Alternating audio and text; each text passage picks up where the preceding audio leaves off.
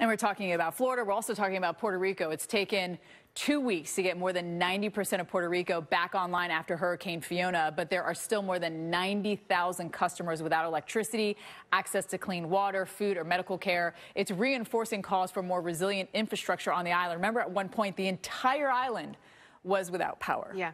And Heather McTeer Toney is the Vice President of Community Engagement at the Environmental Defense Fund. Heather, thanks so much for taking some time out and talking to us today. We've had much stronger storms hit Puerto Rico. Maria was a high-end Category 4. Fiona was a Category 1, which you might not think would leave so much damage, but both storms left residents in such a vulnerable position. Can you talk to us about that? Sure. And thanks so much for continuing to focus on Puerto Rico. As you know, storms continue to come across, and sometimes it's easy for us to forget that we just had a hurricane that happened in Puerto Rico in the form of Fiona. And before Fiona, it was Maria. And that gives us a good platform to sort of identify how consistent and constant storms weaken systems. So even though when Fiona came across, it was a Category 1, Puerto Rico still hadn't completely recovered from Maria, which was a much stronger storm, but the cracks in the system, the infrastructure that still needs to be rebuilt, suffers even more with more and more storms that come across. That's why you see almost 90% of that island that did not have electricity, and we're still in the process of seeing how it's going to be restored. But again, we're also getting ready to prepare for another storm to come through. That's why taking climate action and creating climate resilient infrastructure is so important. Yeah, let's be real though. This has been a problem since way before Maria even. You know, I feel like this has maybe just brought it more into the spotlight. This island has needed help for a long time. Absolutely. And when we look at all the islands throughout the entire Caribbean, we know that there are weak spots where we need to ensure we have climate resilient infrastructure to ensure that the people who live on those places, not just those folks who go to tourists, but also the people who live in the places who are experiencing the everyday struggles of being in the path of storms and increased climate change impacts.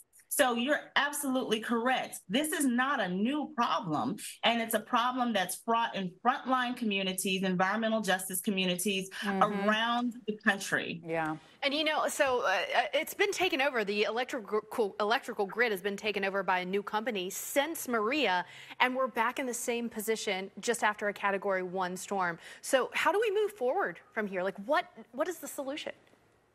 I think we've got a couple of things that we have to look at. Number one, this is not going to be rectified overnight. This is years in the making, and there are also years of environmental injustices and the lack of infrastructure. So we have to understand that it is going to take time for us to not only rebuild, but to ensure that we're building to a place of innovation and resiliency. It's wonderful to hear that our administration is going to focus on Puerto Rico, ensure that they get every single dollar that they not only deserve, but really need in order to ensure that we're in a climate resilient future.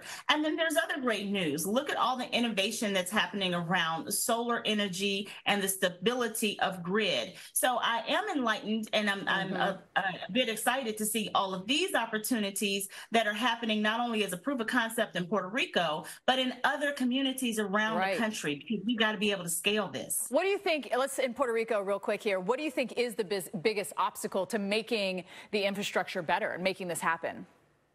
Well, our biggest obstacle in the face of climate change is always going to be time. And I know we want to move at the speed of light, but the reality is that communities move at the speed of trust. And so creating authentic, trustful relationships with communities so that we can not only ensure we're putting this resilient infrastructure in place, but that the community itself is empowered to keep it going, move it along, and see how we can encourage other aspects of all of our communities to really jump into renewable energy. So I know time is our biggest obstacle, but next to that, the accessibility and us constantly ensuring we're putting the resources in the spaces that need it first. I think we can do those two things together, though.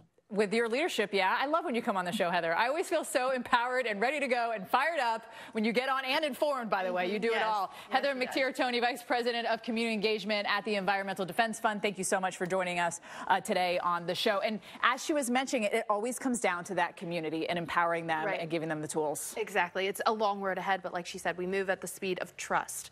And it seems like we're heading in that direction. I like that a lot. For more stories like this,